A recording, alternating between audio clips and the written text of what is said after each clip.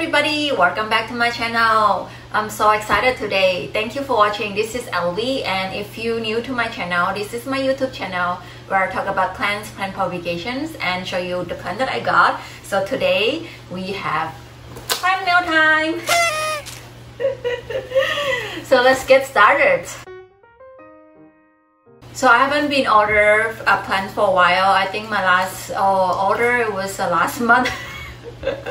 I think it's a long time to be compared the rate that I bought plants before.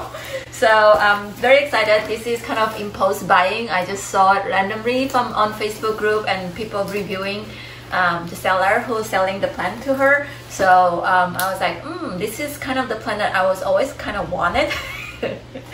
So I'm ordering it. So let's open it first when I talk. So this is a kind of a tropical palm tree plants, but it's not really a tree. It's called Dioon Edule. I think that's how it's pronounced. It's from Mexico. I was really worried about the box. You can see it's kind of been opened. This one is been open, and then the mailman was late today.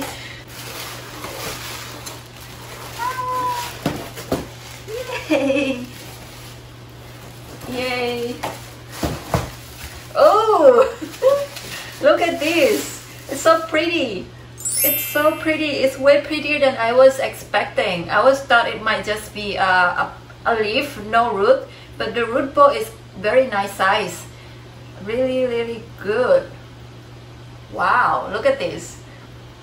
This is one of the, the plant that you put on Instagram, and a lot of people are gonna like it. It's very simple, but it's also very unique. So this is very easy to care plants.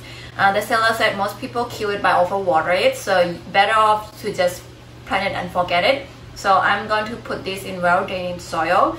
I'm considered put it in perlite or semi-hydro, but at the same time I'm a little bit worried because this is a plant that doesn't really need wet roots.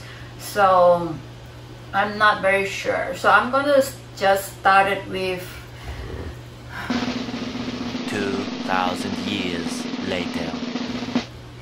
I'm thinking I want to be started with perlite because once I have a dirt in the house, the flies start to emerge. There's only a few spots that have a mosquito fly, and that is the spot that I have a plant in soil. So I'm gonna struggle with it. Should I plant my plants in semi-hydro or should I plant it in soil? Also because I was kind of new in semi-hydro as well. The plant that I was converted to semi-hydro mostly is a little bit under nutrition. It's not enough nutrition. I was growing them in mostly water and super dry, so the new leaf that they're growing, it's a little bit smaller. I bought this for $15, $10 shipping, so $25. It's a very good deal. This is the bigger one that I was choosing. The smaller one, he said it might be fragile to ship, so I didn't order a small, although the small will be really cute. He has also 3 leaf for $25. So yeah, it's really nice plants. I hope this will be one of plant that you guys also like. If you like this video, remember to click like and subscribe. Thank you for watching, and I'm excited to see you guys next. Bye bye.